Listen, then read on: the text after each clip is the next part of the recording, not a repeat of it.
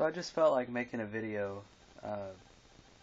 I kind of just wanted to bring my sub in and hook it up to my very old, from 1974, Technics SA500 and see how well it would power this. And I thought, there's probably a lot of skeptics who wouldn't believe that something from 1974 would be able to power a 500 watt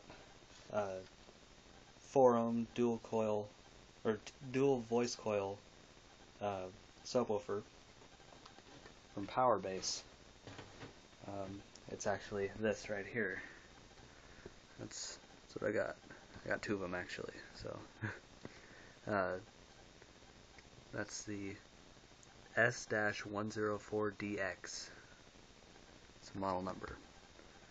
So it can very well without breaking a sweat.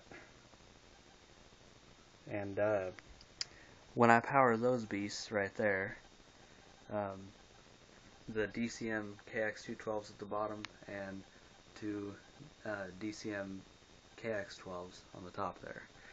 When I power them on just one, it cannot take it.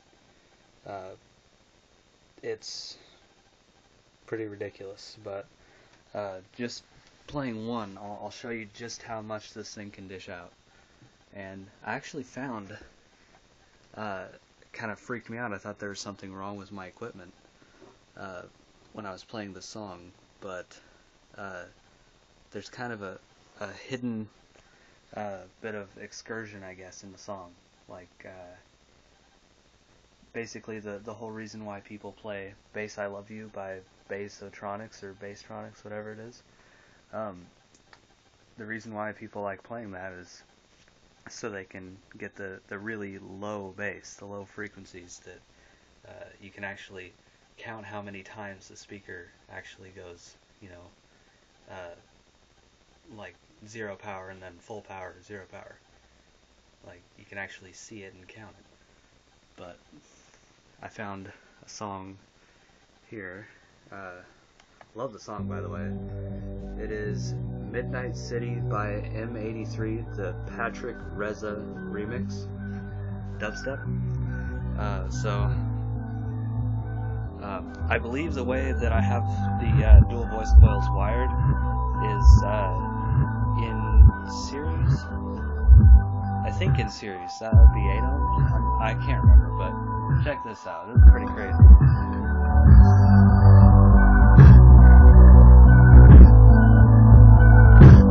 How much is enough? It's not a question of enough, Val. It's a zero-sum game. Somebody wins, somebody loses. Money itself wants to make it to be transferred.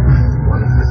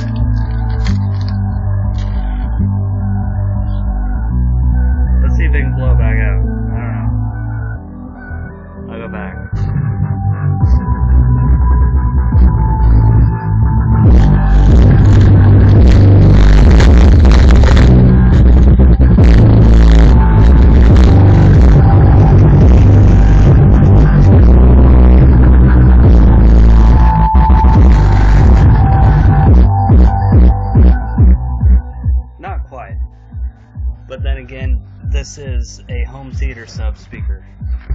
Well, the box is. I mean, the box is meant for an 8-inch sub.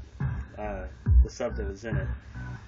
This is the Goodwill sub that I got for $10.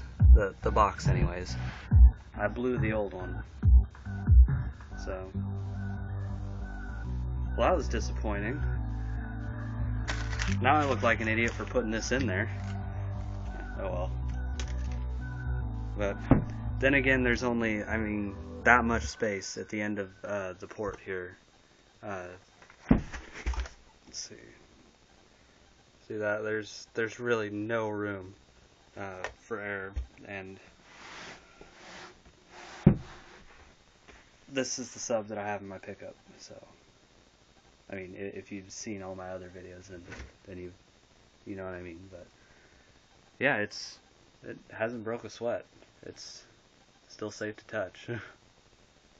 And normally I would have to have the fan right here on to play anything through those. So I think I do have it set for 8 ohms. So here's the book that came with it.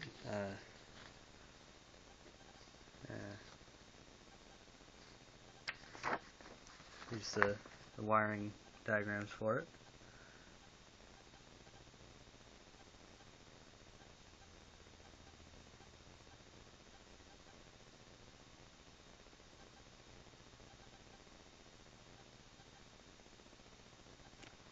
But I think that's a good video. Kind of made me look like an idiot though when I did that. Oh well. So yeah, don't doubt old equipment, because it can outpower a lot of other shit. Oh, and that video that I have posted of the old Bose speakers, they really sounded like shit, so people need to stop saying that they sound awesome. And it's just the microphone. I mean, the microphone on my old camera did suck, but no one could fix the sound that was coming out of those things. That was at like full power playing Bass I Love You. And it just did not sound good at all. So people need to stop saying how awesome Bose is. It sucked ass. So yeah, you should subscribe to my videos. I have more crap like this that I record all the time. So yeah, you should like it too. Do it.